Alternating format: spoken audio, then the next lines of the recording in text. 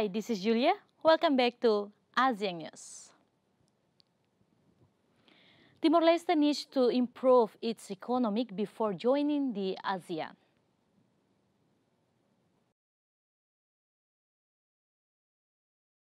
While participating in the Least Developed Countries Conference in Doha, Qatar, Rui Gomes, Timor-Leste's finance minister, clarified about how Timor-Leste still needs to improve its economic condition before joining the ASEAN. I came to inform the Prime Minister about the high-level summit in Doha, Qatar, that was participated by Timor-Leste as well, and mentioned that we need a little more time to improve our conditions, diversify the economic, and see where is the money come from.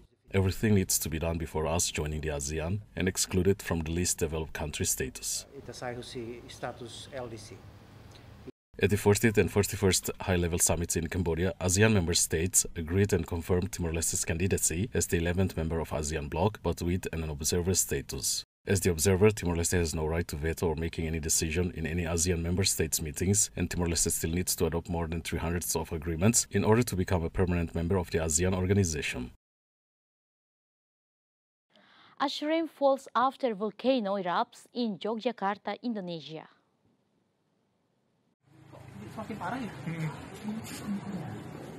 Video posted on social media showed Indonesia's Merapi volcano erupted, spewing hot clouds into the sky and raining ash on nearby towns. The local authorities said the volcano located in Indonesia's Yogyakarta Special Region erupted around 12 p.m. local time, and a lava flow of 1.5 km was observed. Residents in the nearby community have been warned to stop any activities in the danger zones, range between 3 to 7 kilometers radius from the crater.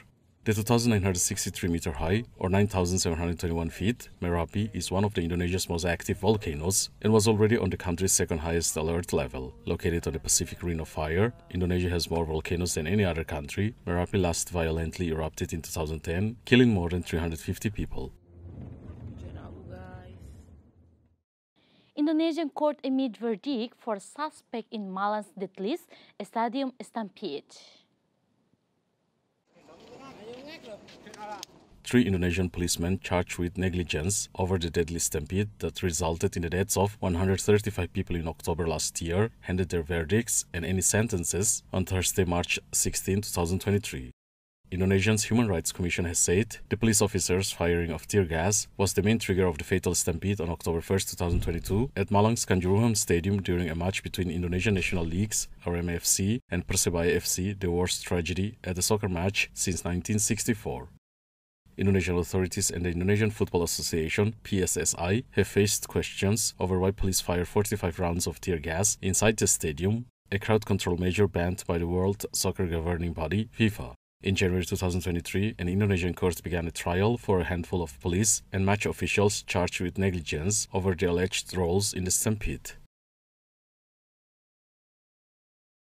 Bali tourists disappointed by plans to tighten visas and motorbike rental rules.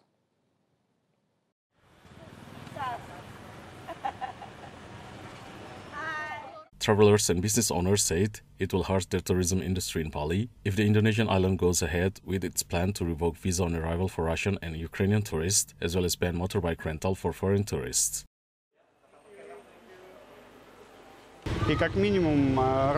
At some point, Russians spend their money on the Indonesian economy. It's not right to revoke visa on arrival. But if they make it hard to get visas for Russians, Ukrainians, we will look for other places to go. Southeast Asia is not Indonesian alone. Thailand has beautiful places. We can move there. It's not a problem for us. It will be a big loss for Indonesia itself.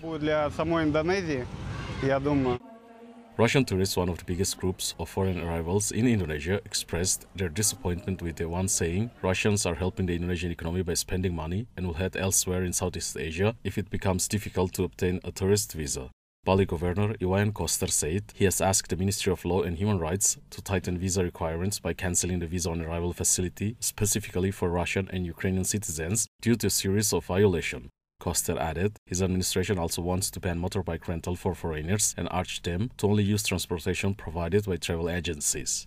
More than 77,500 Russians arrived in the Southeast Asian country between September 2022 and January 2023, compared with about 88,000 in the same period just before the pandemic. About 8,800 Ukrainian visitors arrived between September 2022 and January 2023.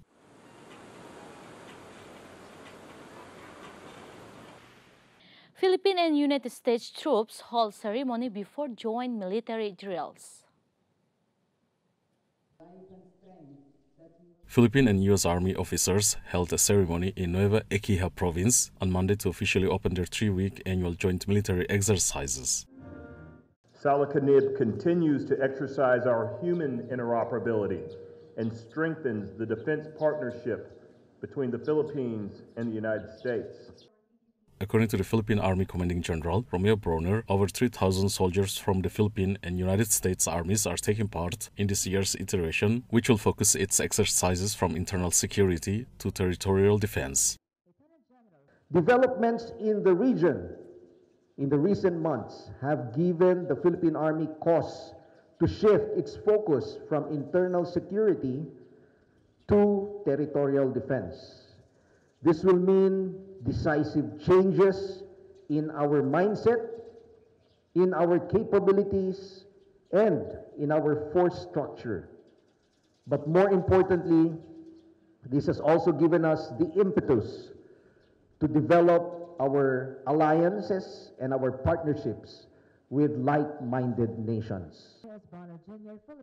The exercises underscore improved ties with the United States under President Ferdinand Marcos Jr. and come as the Philippines condemns China's aggressive actions in the disputed waterway. The Philippines has granted Washington great access to its military bases as part of the latest effort to deter China's increasing assertiveness in the South China Sea and tension over self-ruled Taiwan. Protesters reject South Korea government proposal on wartime forced labor issue.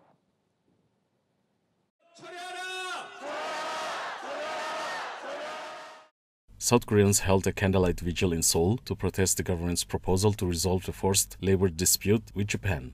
Hundreds of people gathered in front of Seoul City Hall and held up candles and banners reading "Shameful Diplomacy." South Korea said that its companies will compensate people forced to work under Japan's 1910-1945 occupation, seeking to end a dispute that has undercut US-led efforts to present unified fronts against China and North Korea. The proposal was welcomed in Tokyo, but faced an immediate backlash from some victims and from South Korea's main opposition party, who accused the government of capitulating to Japan.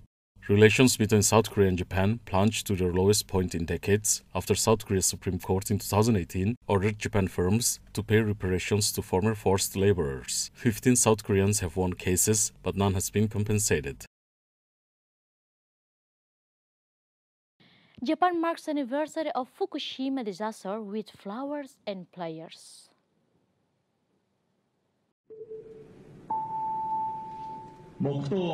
Japan marked the 12th anniversary of the 2011 earthquake, tsunami, and Fukushima nuclear disaster, commemorating the loss of over 20,000 people and thousands of homes rendered uninhabitable by radiation.